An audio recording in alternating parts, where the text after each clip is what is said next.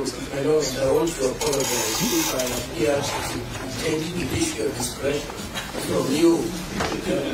It was intended to keep my promise to you that you will be paid.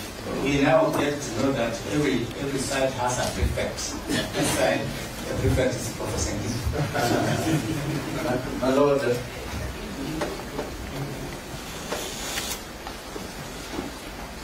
just want to also add my voice with the submissions that have been made by the respondents.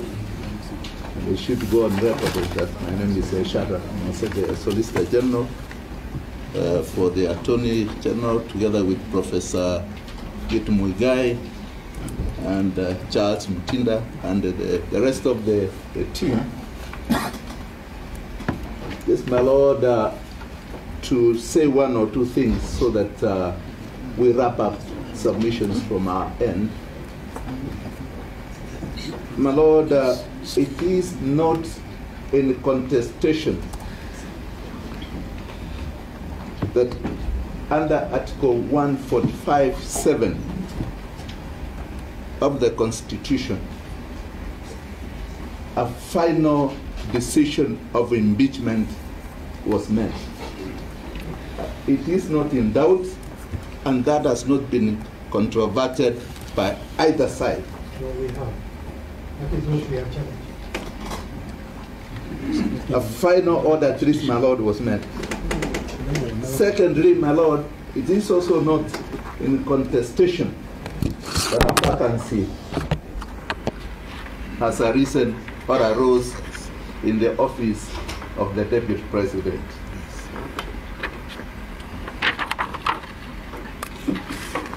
It's also, my Lord, not in contestation or in doubt that Article 149 of the Constitution was invoked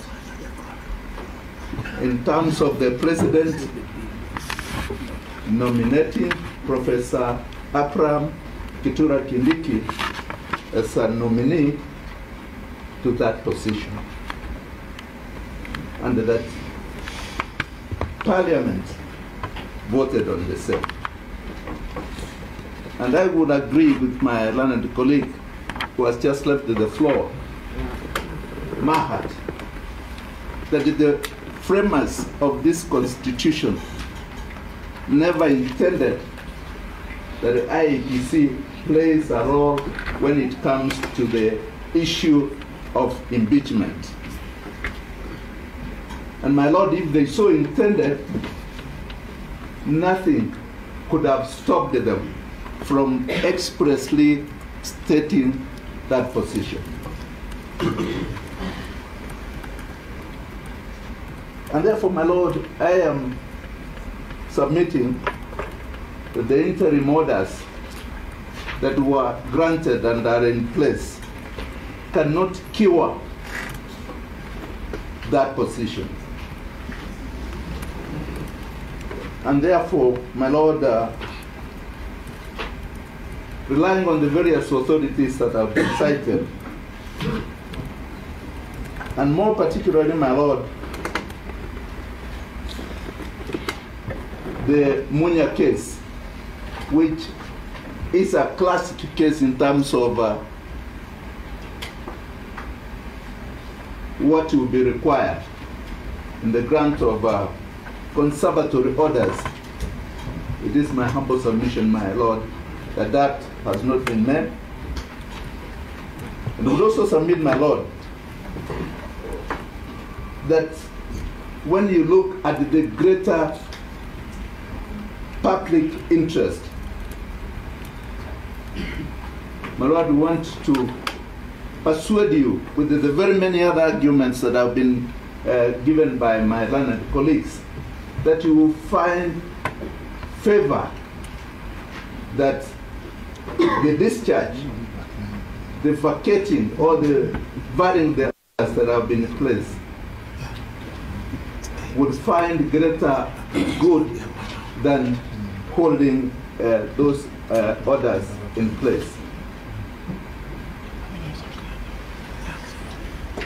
And therefore, my Lord, to conclude,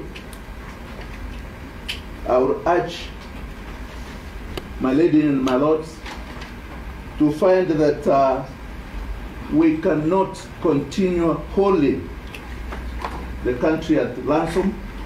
We need to make a decision that some of the roles and the responsibilities that are played by the president, which are currently at a standstill, would be extremely critical that the moment these orders are vacated, the rest of the processes should be allowed to be completed. I therefore humbly submit that you discharge the orders that are in place and allow the entire process to be completed. I submit, my Lord. Thank you. My Lords, I want to confirm on behalf of the respondents that we rest there, but with your kind indulgence, if there is to be a reply, I think again we need to remind ourselves that it ought to be on points of law. If the case is rehashed afresh, we would still be here tomorrow and it would contrary to procedure. My Lord, I also request a direction on whether persons who are not parties to the application, because there are only 2 applicants, have a right of reply, because my understanding is that the only persons with the right of reply are the parties who filed the application, not the entire coterie of this side. Thank you, Doctor. Are the 2 things? Why are we being preempted? 2 things on one call. I think we still have to be interested parties, or we have done. We did that. We'll finish with yes, now, the right to rejoinder is only limited to the applicant and not any other person supporting the application. So it will go only to the applicant. And in this case, we have 2, and they will have how much do you think? You have given us 30 minutes. I am addressing the court, please. Yes. Reply to the court. You have given us 30 minutes. That's okay. Do we go 15 or 20? No, there is a lot as we can pass. In fact, they have given us the impression that they will read less than an hour. They have obviously done 4 hours and something. The worst things that we can do within 5 minutes. Or less, depending on how much is able to cover. The only issue, my Lord, that is the least chief, is that since this is a court of record, we do not want to be accused there is anything that needed a response that was not responded to. Otherwise, I'm very tired. We don't want to be here forever. So we just are here to do the business, and we can. Okay, this is the way forward. We will give the respondents the time, 30 minutes each. Not the respondents, but the applicants. Let's go. I don't may please report. Because I'm on the same issue. Because I've been standing and I did catch your eye. Still on the issue of the right to reply. My lords, you might remember that I am, out of all, I am one of the presented petitioners of petition 11. And for the